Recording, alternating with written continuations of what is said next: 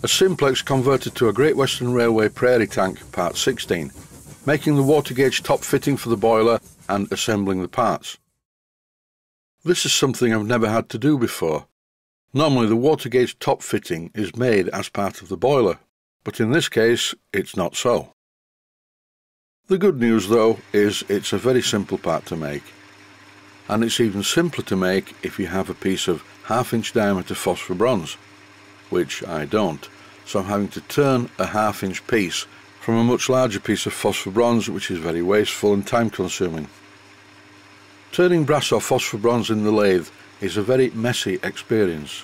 If you rotate the part very slowly, then the chips come off and fall almost straight away down into the chip tray, which is all very well, but with the lathe running slowly it takes ages, so there's a tendency to speed up the job. Then you get chips flying all over the place, everywhere. In this clip the lathe is running in back gear, so the spindle is revolving quite slowly. But to get through this very simple and quite boring operation, I've speeded up the video to double normal speed. And also I've edited the sequence to shorten it because it took quite a while. Using the micrometer, I measured the test cut. The first attempt was too small, but the second attempt was much better. So now I can take a final cut all the way down the work. In this clip I've disengaged the back gear so the spindle is moving much faster. And as I previously mentioned, now the chips are going everywhere. There is a very simple method to stop this from happening. All you have to do is hold a piece of paper between you and where the chips are coming from. I can't do that for the video because all you would see would be the back of a large piece of white paper.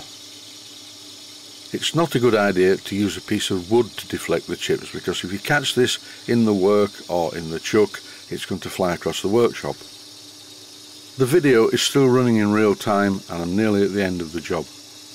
There are now many chips of phosphor bronze all over the lathe bed, on the lathe saddle and on me, and the problem is they're all very sharp.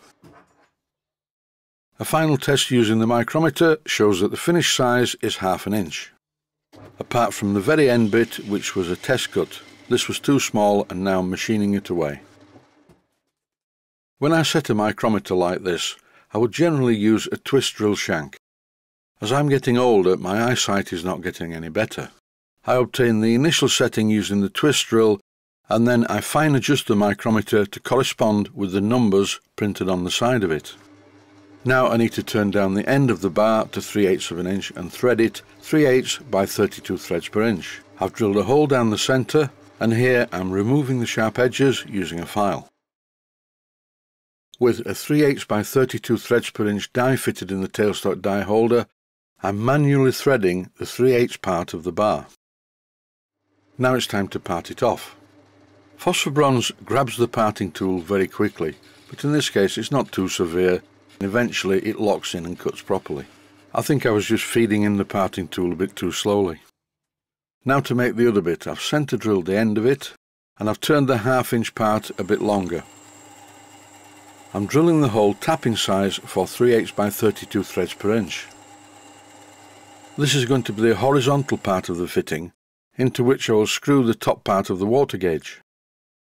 Back at the boiler, I measured the distance from the centre of the hole in the boiler at the top to the end of the lower bush. And here I'm marking the position of it, which is 5/8 of an inch.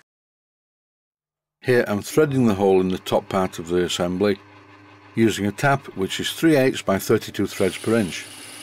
I parted off this component a little bit longer than I needed it, because the centre hole of the vertical threaded part that fits into the boiler needs to be exactly on this mark. The internal hole was just the right length, so when I parted off the component, the hole didn't go all the way through. I picked up the part from the chip tray and fitted it into the chuck the other way round. I used a chamfering tool to chamfer it, and then I cleaned up across the front. I've been making a lot of things like this recently, so I omitted the silver soldering operation.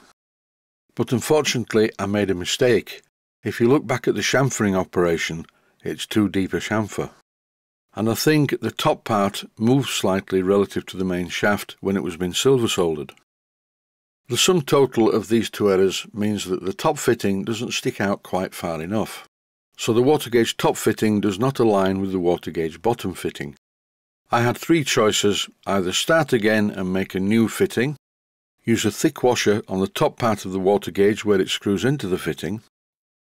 What I chose to do was screw the bottom fitting into a 5/16 by 32 union nut, clamp this union nut in the 3-jaw chuck, and reduce the thickness of the hexagon part of the lower water gauge fitting.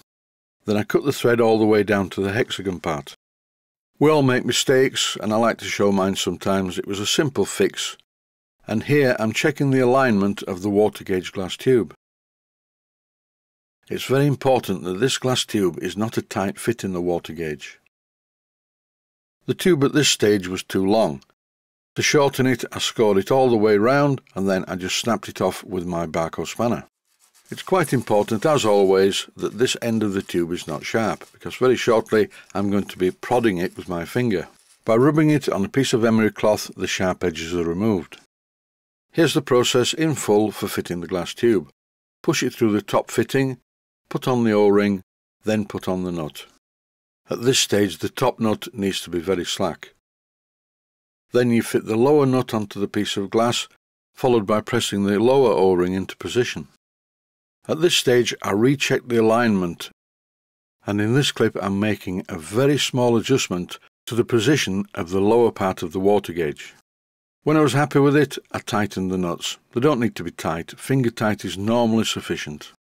Usually when I fit the top nut I apply a very small amount of Loctite 542. Here I'm using a cloth to remove every trace of Loctite 542 from the bottom fitting.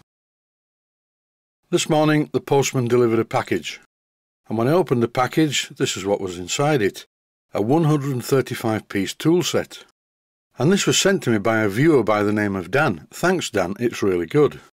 It's a very comprehensive assortment of screwdriver bits, all of which will also fit in my electric drill should I need to use that.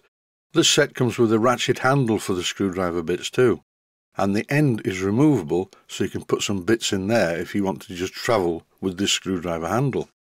As well as the main screwdriver bit set, there's a miniature version in a separate box. This is ideal for working on very small parts. These bits are called torque bits, and I have a few of these randomly in a box, but whenever I find one I never have the right size and waste far too much time rummaging through the box. And now I will no longer need to do that because I will always know where the bits are. Once again, thank you Dan, I appreciate this. And where have I got to now with the Simplex job? Well, the top fitting is made and fitted, the water gauge is fitted to the boiler and the glass is in place. And that's it for this episode. Stay healthy, thanks for watching, and I hope you found it useful. Please take the time to visit my Mainsteam Models website and click on the section of the website that says Video Playlists. And by doing that, you can find other videos that you may like to watch. And by using the playlists, you can actually watch the videos back to back.